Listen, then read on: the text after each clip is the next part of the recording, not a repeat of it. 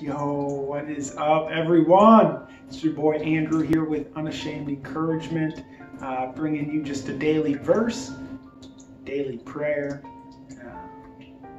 just looking to encourage you throughout your days, throughout your weeks, and point you to the King of Kings and the Lord of Lords. Glad you're here, and let's jump into the Word today.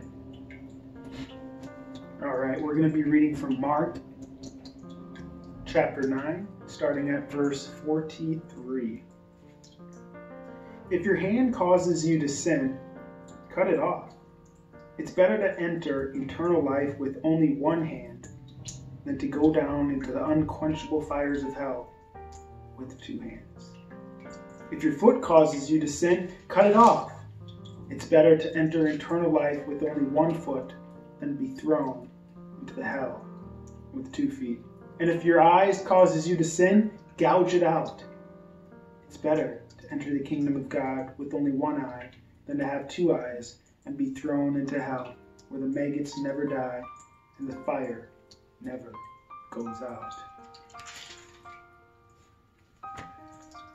Yeah. That's powerful.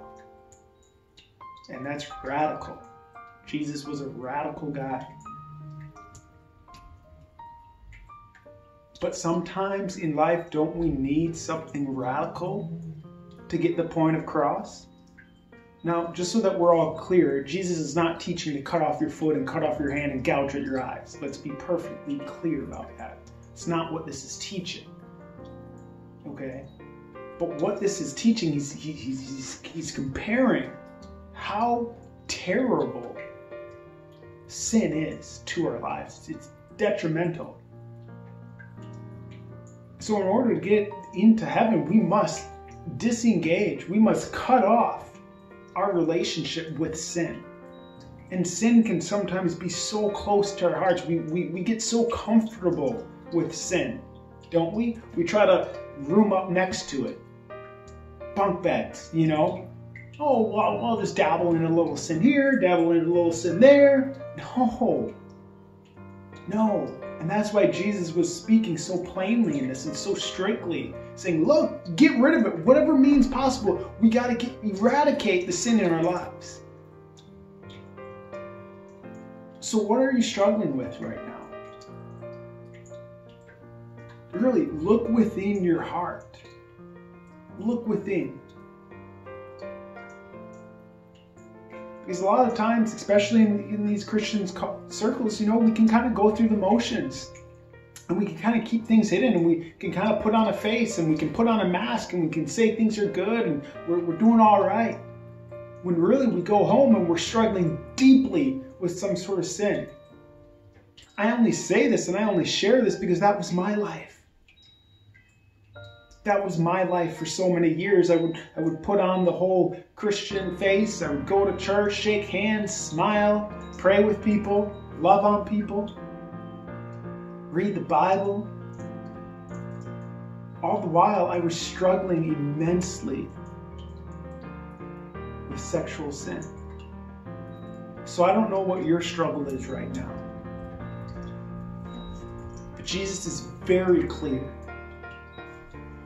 We got to cut it out of our lives. You know, we can't do it on our own. We can't. I tried.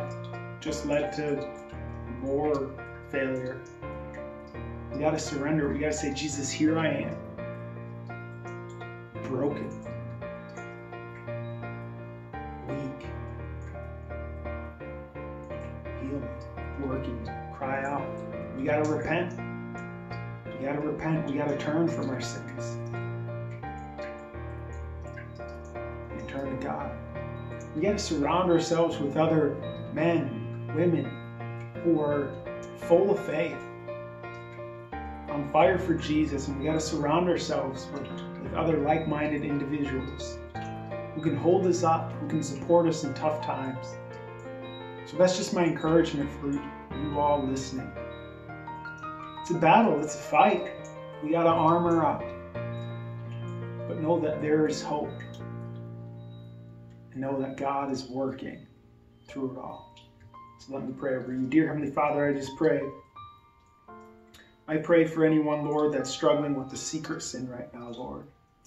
Something that they know is wrong, that's just been sitting there festering within their souls for days, weeks, months, or even years, Lord. And I just pray today is the day, Lord, that you just reveal that sin to them. You just make it so plain, so clear that they can just eradicate it from their lives, Lord. That they can just surrender that up to you and say, Lord, I'm giving this up to you because I no longer want this sin holding me back, Lord. So please just work in their lives, Lord. Work in their lives. Bring people, bring accountability, bring others in their lives, Lord, who can stand with them, who can lift them up. Just how, the priest or whomever would hold up, Moses' hands.